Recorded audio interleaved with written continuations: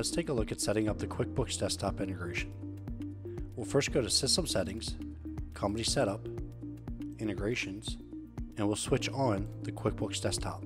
We then need to go into Setup and download the QWC file. We'll save this file. Once downloaded, we can double click on the file and it'll prompt you to authorize the new web service. We'll click OK.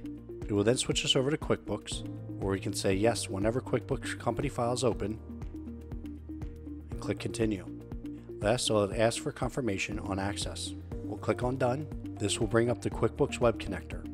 We will then need to go back to ProEst and copy the password. Then back in QuickBooks, we'll paste in the password and hit Enter. We'll tell it yes to save the password. There are two ways you can set up the Web Connector. The first way is every time you wish to push or pull something to QuickBooks, you will select the ProEst estimating application and then click Update Selected.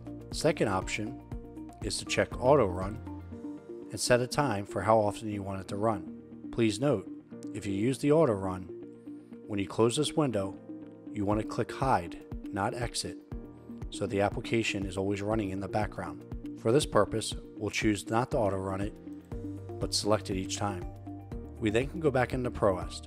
In the setup, we also have the integration type to either create an estimate summary or to create a detailed estimate. We'll get to showing that later. Right now, we'll click on Synchronize Now, which will bring over the item list into the ProEst accounting codes. We use the item list from QuickBooks for two reasons. One is QuickBooks only allows one cost type per line item, where ProEst allows 5. Second reason is because you can set up counting codes on the individual line items in QuickBooks and have them map back to the items in ProEst. Although it says Synchronize is completed successfully, we still need to go back to the Web Connector, have it selected, and click Update Selected. This will then pull the item list over into the accounting codes.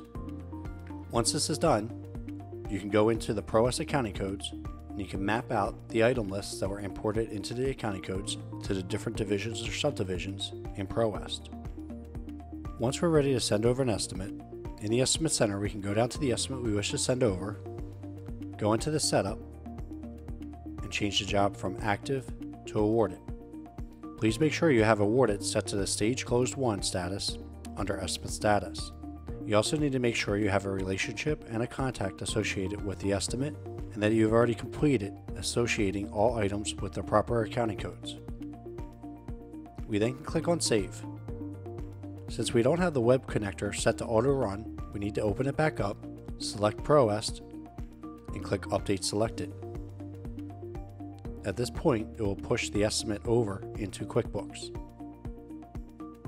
Once done, we can go into QuickBooks, go to Customers, highlight the company we sent the estimate over to, and then double click on the estimate to bring it up. As you can see, it just brings over the sum of each accounting code that was associated in the estimate. Now let's go back to ProEst and send over a detailed estimate. First in ProEst, we need to change the integration type. We'll go to System Settings, Company Setup, Integrations, and in the setup, we'll choose Create Detailed Estimate. We then can go back to the Estimate Center, scroll down to the estimate we wish to send over, click on the Setup, again change the estimate status from Active to Awarded, make sure we have a relationship and contact filled in, and that the estimate has all accounting codes assigned to it for the individual line items. Hit Save. Again, in the Web Connector, we'll select ProEst and hit Update Selected. Once finished, we can go back into QuickBooks, and here we can see the other estimate. When we double click on it, we will then see the individual line items were added into the estimate. Again, you might see the same item listed twice if it has two different cost types associated with it. We've now sent an estimate over to QuickBooks Desktop successfully.